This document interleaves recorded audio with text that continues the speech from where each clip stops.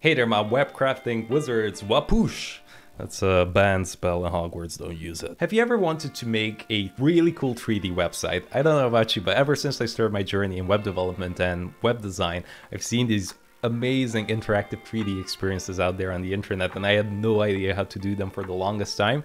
So in today's episode, we're gonna create the sleek, fancy Tesla Model Y rolling in. And the best part about this is that it's only probably gonna take about 10 minutes. So drop a like, drop a sub if you enjoy this content, and let's get into it, shall we? So our first step is to find the 3D model. Now there's loads of websites out there. Perhaps the most popular ones are Sketchfab and CG Trader. So if you just search car model free here, you have a good variety. The one we used was Model Y. So if we search for that, I'll leave this in the description down below for you to download. Our next step is to head into Spline, and this is where we can create our animations and our interactions. So let's hit login. It's gonna present us this page, and we're gonna hit new file. Cool, let's click off of this. We're just gonna delete this rectangle here, we don't need it. And next up, we're just gonna pop in the car. Now this might take a while to load up, so just give it a second if it's lagging or anything. Next up, what I'm gonna do is just head over here to the rotation Y and just rotate it to -90°, so it's perfectly on the side like that. Next up, let's click on this light here, and if I hit the gizmo here, so we can change the position and angle of our camera. So if we hit the green one, that's gonna take us to the top. I'm just gonna take this light and move it to the back right there. And if you want to go back to the camera, you can just reset camera if you right click. Now what I want to do is essentially darken the whole scene quite a bit. So if I just click here on the empty screen, I can go to the background color here and just make it black. Cool. Next up, we can also adjust the scene light here. So if we head to the light, the intensity, I'm just gonna lower this quite a bit till you get a silhouette like that. So maybe like -96. Lovely. Let's take the directional light. We'll just move this down a bit. Now let's increase the intensity to something like 2.2. Let's move this up until we like the look of that. So maybe something like that. Now the second step is to actually get this car to animate in. So this is going to be quite simple. We're just going to move it off screen. All right, so that's our base state, which is the initial position. And then the state here, we can say drive in like that. What I'm gonna do is just reset this back to 0, like that. And on the events here, we're gonna add a start event and add a transition, and we're just gonna say, hey, go from the current state to the drive-in, and this should last 2 seconds. Now the wheels aren't moving, so we actually have to open up the model here and just try to find those wheels. So let's open it up, and the last one here is wheels. So we have the front ones and the back ones. So let's go with the front ones first. Again, we're gonna create a state. Base state is gonna be the same. However, the second state, what we're gonna do is just rotate this to minus like 780. Now on both of these, what we need to do is add another start state. So on start, we'll transition the wheels for 2 seconds. Next up, what we wanna do is also have a big text here at the top saying Tesla Model Y. So let's head over here to the text tool, drag this out just like that. We're gonna go to the text content here on the right side and say Tesla Model Y. Let's take this text. Now, as you can see, you cannot really see it. Even if we put this to white, it's still quite dark. That's because the lighting is affecting it. So if we turn the lighting to 0, it's just gonna be pure white. Let's increase the size of this, something like that.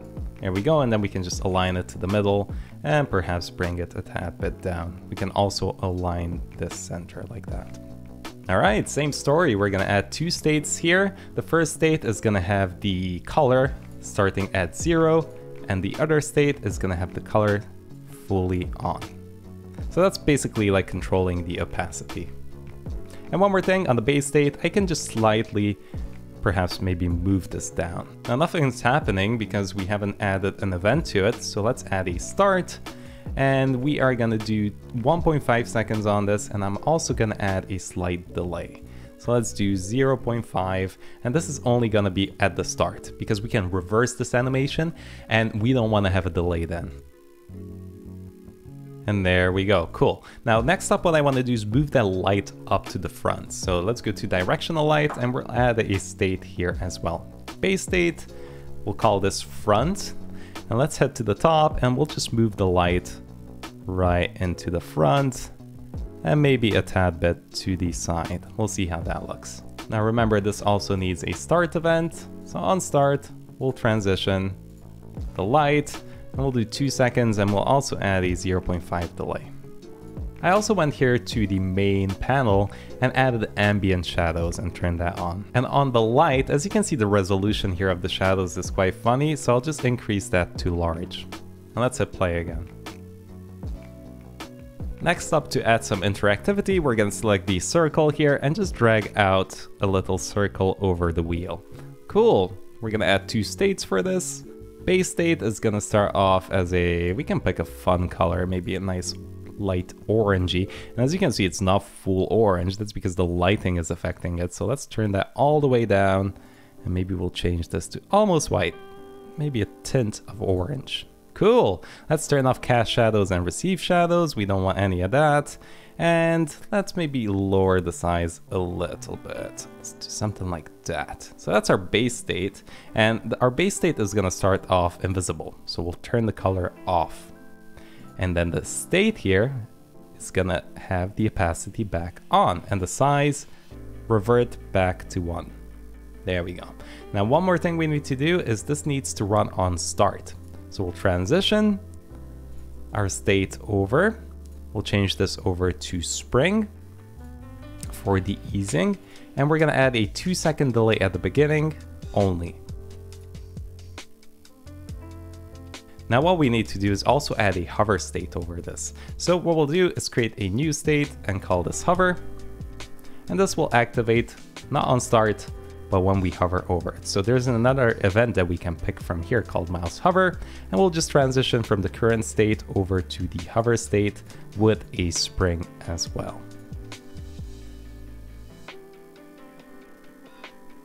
Now nothing happens because we haven't really changed anything on the hover state. So what we'll do is let's maybe decrease the opacity a tad bit on it, and also the size. We'll increase it slightly.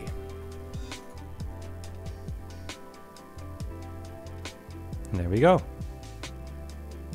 Now to actually animate in and change the angles of the car, we need to add a camera object. So let's select the camera object from the panel up here. And down here, we're going to say use this camera. So now when we create states, our base state here is going to be our first angle. And our second state here is going to be our second angle. So let's call this angle 2. And now I can just hold Alt and move my car around at any position I want at any angle I want, and just leave it right there, for example. Okay, and now look, if I switch between the states, you got those different positions. So now we can just add a mouse down event here on the circle, and we can toggle this. Okay, so now what that means is I can easily animate between the 2 scenes. So let's do a transition here, and I'll select the camera, and I want it to go from the current state to angle 2. And I'll change this over to spring, and the mass to 2, and the stiffness to around 40. I found this looks quite good. Let's try with the stiffness down to 10.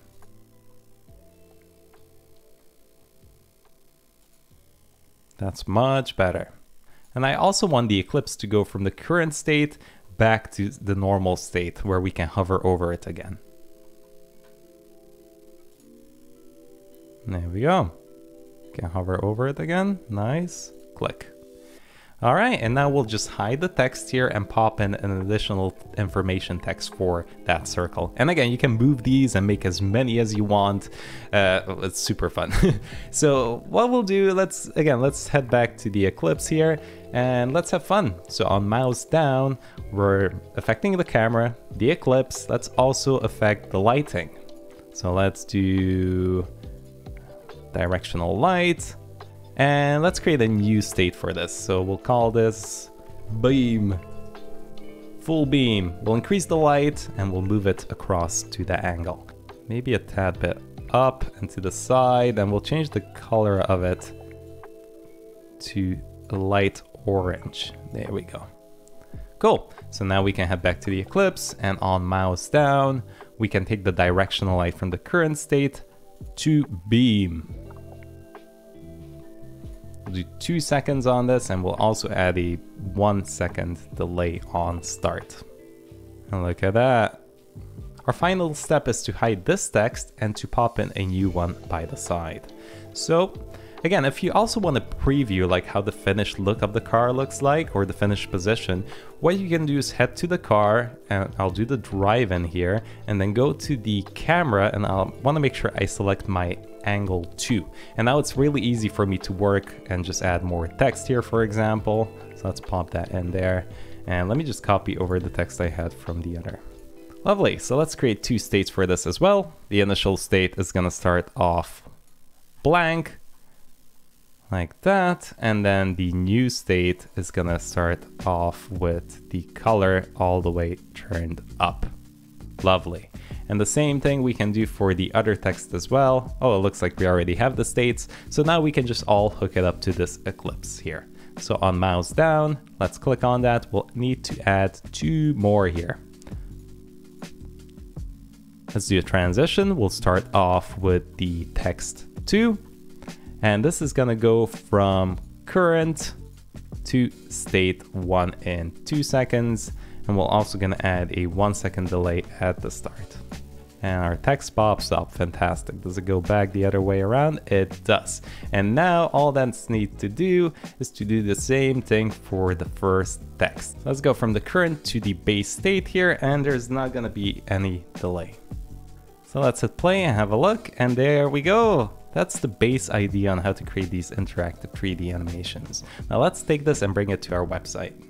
So from here, let's just hit export, and we are gonna copy over this embedded link.